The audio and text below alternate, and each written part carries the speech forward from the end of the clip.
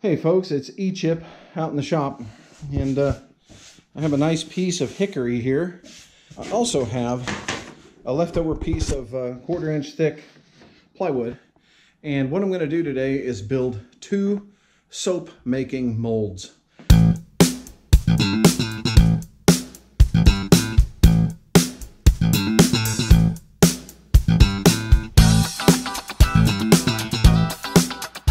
First thing I did was I planed this down to 3/4 of an inch thick, but as you can see the ends are not planed or joined. So I'm going to run those through the joiner over here.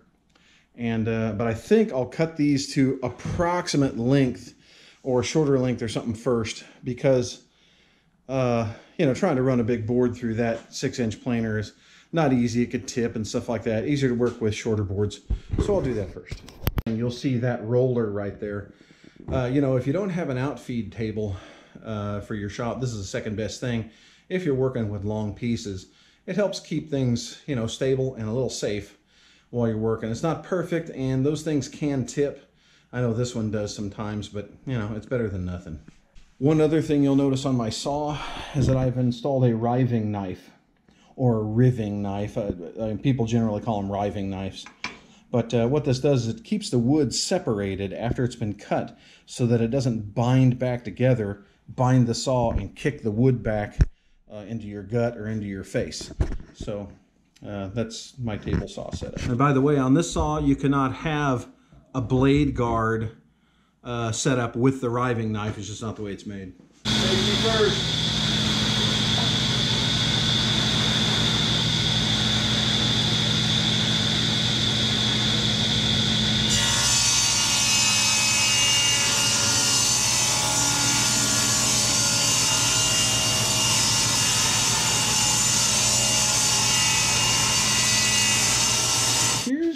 My design for these soap molds.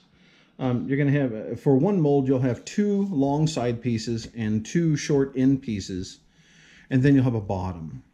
In the ends of the 2 long sides, you'll see that you will drill holes, and those holes will screw the sides together to hold the thing together. Also, you'll notice this dotted line here and this one here represents a 1/4 inch dado that is cut into the wood to receive this 1/4 inch thick bottom, and that'll go all the way around the side, sort of help hold it together real well. In addition, I will cut a 3/4 inch wide and 1/4 inch thick dado in the ends of the long pieces.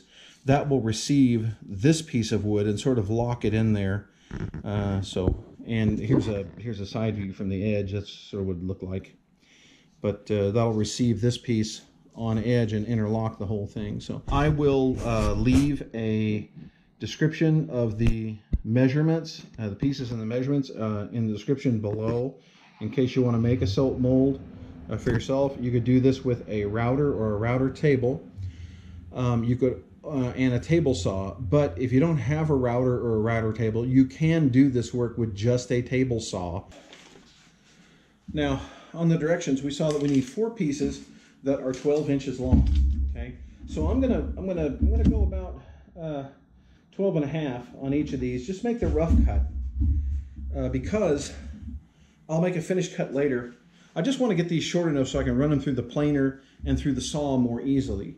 As this feeds through, it's going to be taking little bits of wood from the bottom here. So as you're going through, this table is actually a tiny bit higher than this side. See, just a tiny bit higher to account for what you're cutting.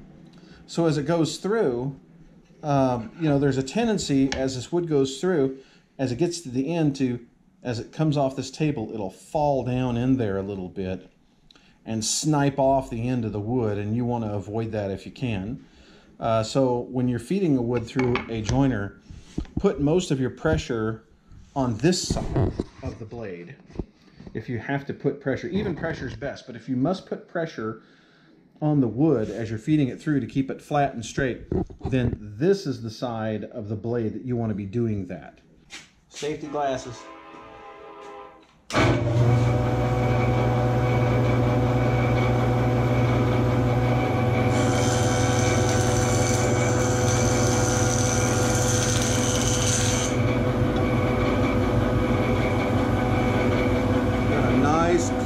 side.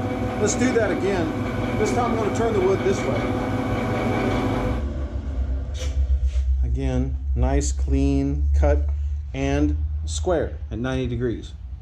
Now I can take these pieces of wood, run them through there along the fence again, get my final width, less about a 32nd of an inch, run this edge through the planer, the freshly cut one, and I'll have my perfect width.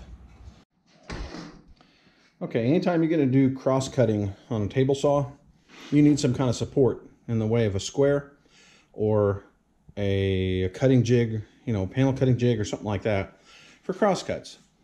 And you don't want to cross-cut, you don't want to use a fence. Because if you use a fence, the piece of wood can get in here and can bind between the fence and the blade and can cause damage to you or the saw. Oftentimes it's you that suffers, not the saw. What this does is it steadies the work all the way across its length so that you don't need a fence to rest it against, and you can get precision cuts. This square is made by a company called Osborne, and I absolutely love this square. I've had it for years. It's been an awesome tool. It's very accurate once you set it up, and it just does not go out of square. Yeah, every time I check it, it's just fine. You know, so I just checked it again, and it's just fine. They just make a really good square. Now I'm gonna make the final cuts on these before I cut the dados. I have my square set at 12 inches, which is the final cut length of these pieces, and there's the stop marking 12 inches, but I'm gonna lift it up for the moment, and I'm going to just place the board against the square and just get it close to the saw blade, and we're just going to take off a little bit right here to square up this edge of the board, so we have a good square end. And then I'm going to lift it up, set it over here, put the fence down, okay, line it up with my fence, or set it against my stop, I mean, and then we'll make the final cut over here at the saw blade. Then we'll have two square ends at the length we want. And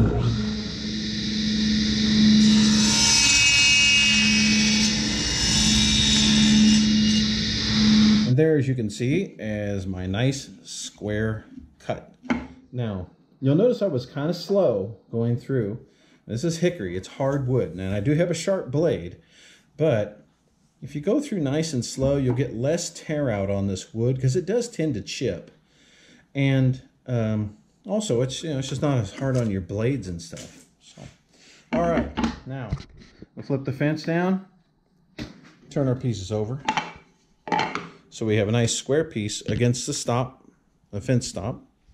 Okay, and you can see we're against the stop, and we'll cut this to final length, 12 inches.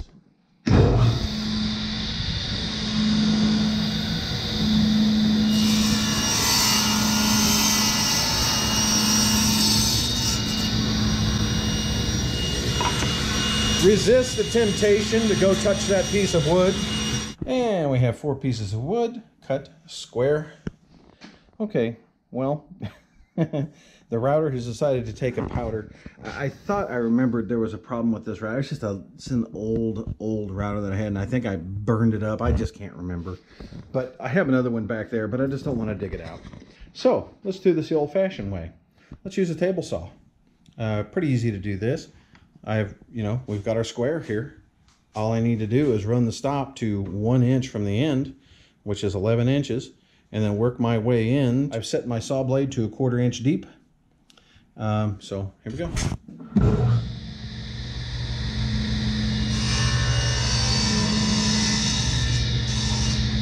What I'll do now is take the fence, move this in 1/8 of an inch, or take the stop, move it in 1/8 of an inch, make another cut on all these boards, and just keep working that way until I get to a width of this dado equal to the thickness of one of these. So, okay, so I finished the cuts.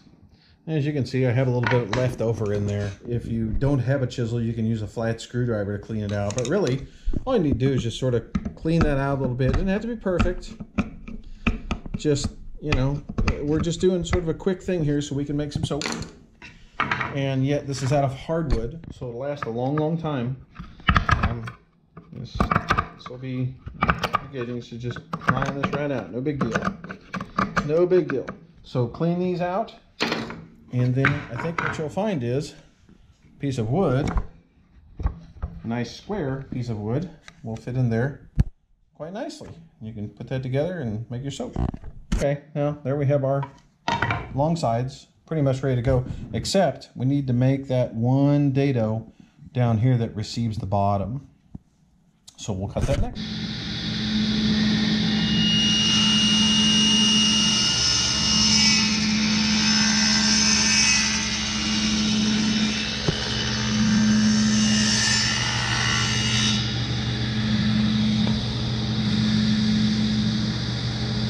Now you're going to say, E-Chip, how come when you were cutting this dado, you had your hand right on top of that board? Well, and you didn't use a push stick. Well, and that's because I know that the cut's not going all the way through the board. As long as I kept my fingers away from the end here, I was pretty safe just holding it flat and pushing it through. That's why. Okay. I'll test fit the first one, and that's fine. So I'll clean these out. We'll move on to the next step. So we've got these cleaned out and ready. Final pieces are the end pieces, which will go just like this. They sit on top of the bottom board. The inner dimension should be 4 inches on this. I'll put it this way so you can see how it should go. 4 inches wide. So I have a 1/4 inch deep here, dado, and I'll have a 1/4 inch deep dado on the other side. So altogether, the length of this should be 4.5 inches to account for the depth of those dados. So I need 4 pieces of this cut at 4.5 inches wide. Okay, so here's the general setup. I'm going to drill holes here, here, here, and here to receive a bolt and a wing nut that goes through here that holds all of this together. Of course, the bottom will go in here, and it'll sort of keep things squared up and held together as well. So this will make roughly 6 bars of soap. And you pour the stuff here in the mold, let it sit for a while, and then slice it. And then you can take the mold apart, obviously, and then you can reuse the mold. Here's the bottom of the box. The material just 1/4 inch thick MDF plywood, and as you can see, it is the same width as one of these end pieces, so that it all agrees. But so all I need to do is cut this to length, and I think I want to make it even with the ends of this, just for stability all the way across. I'll do the same thing on the other side. Okay, so I have this clamped into my drill press, you know, all 4 pieces at once, all lined up pretty, oriented the same way. But you could do this by clamping it together and just use a drill too if you want.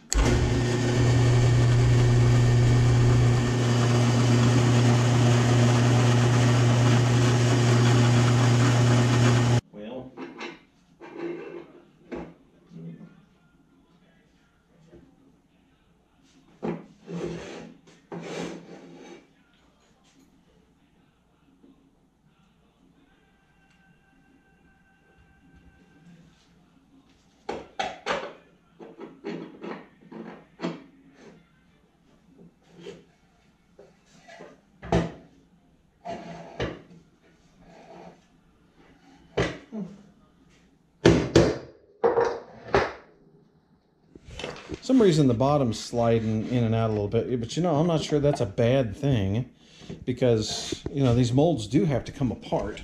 To secure the ends, I use carriage bolts, and the pounding you saw was me pounding that that square part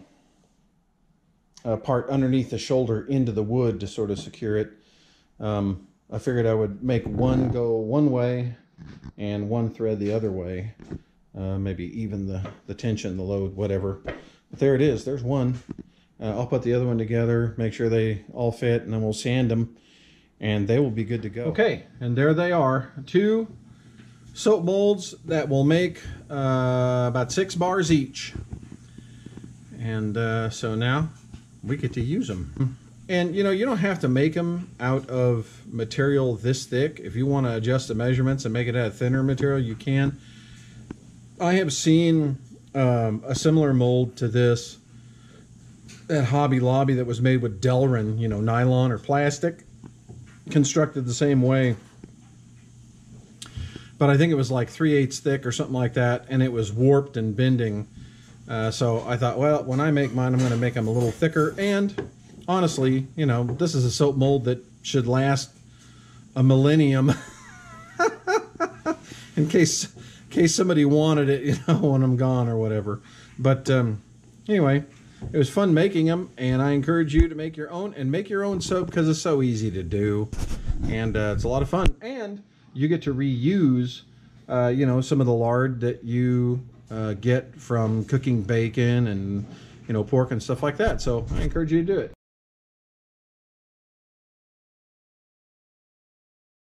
This is a peppermint soap, and I put, what color did you make it? I forgot. Pink. Pink. It has a pink color to it. It's kind of hard to see that now. Well, it's still setting up too. And the little dark things in there look to me, when I put them in there, like parsley, but they're peppermint flakes, dried peppermint leaves.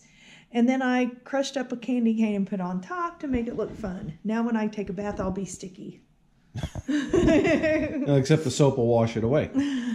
But yeah, I noticed from the heat from the soap, it sort of melted the candy a little bit, so there's like a glaze on top. That's pretty funny. Mm-hmm.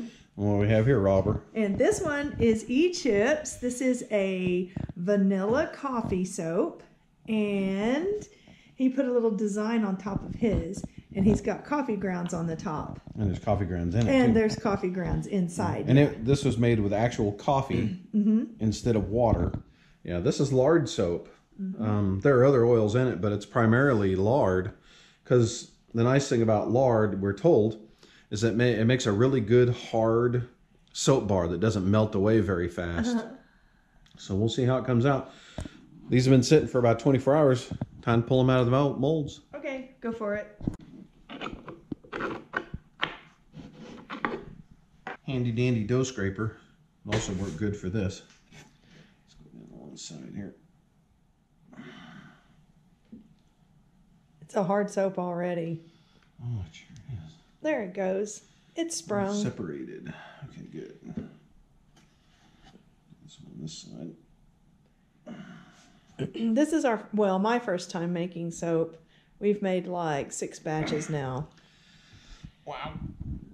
There we go. The first batch we made didn't go so great because we used goat milk. Scorched it. Look at that. That's a good looking soap. It smells good. Look at this. It looks like the pink food coloring, the red food coloring I put in there to turn it pink, sort of glommed on to little bits of the peppermint leaves, and it turned like a little red halo. That's kind of cool. But is it from this wood mold? No.